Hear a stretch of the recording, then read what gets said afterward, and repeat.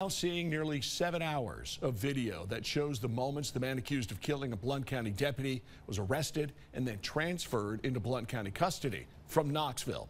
Kenneth DeHart is the man accused of shooting and killing Deputy Greg McCowan and injuring Deputy Shelby Eggers. Our Will Puckett has spent the day, along with some other members of our team, watching this video. A lot to dig through here, Will. Yeah, Ted, 7 hours worth of video. At 5, we saw the process of DeHart getting transferred and booked into the detention center. Now the video we're about to show you is him in the back of that Blount County deputy's car. You allowing this, man? Who are you? And how did you get in my kitchen? You black? You allowing this? You allowing this, man?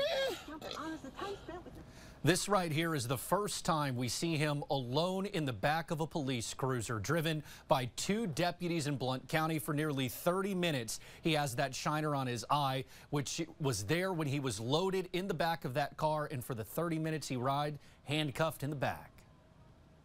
Beat my glasses off of me, so I ain't allowed to have my, I can't see. Crazy. DeHart speaks to the 2 deputies multiple times along the 30-minute ride. He identifies the deputy driving as a black man and asks why he's letting them do this to him. Neither of those deputies ever respond.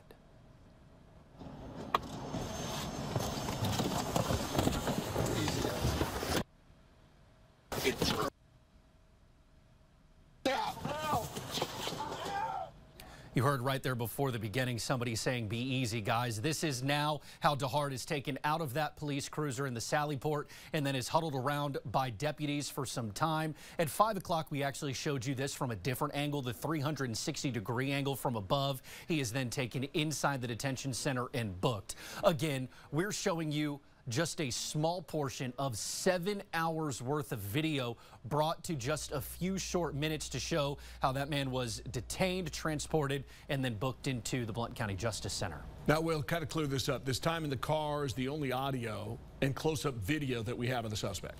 We have a front-facing camera where you only see the suspect being put in the back of the cruiser, and then you see him in the back of that cruiser. Only those 2 pieces of video, about 37 minutes in their entirety.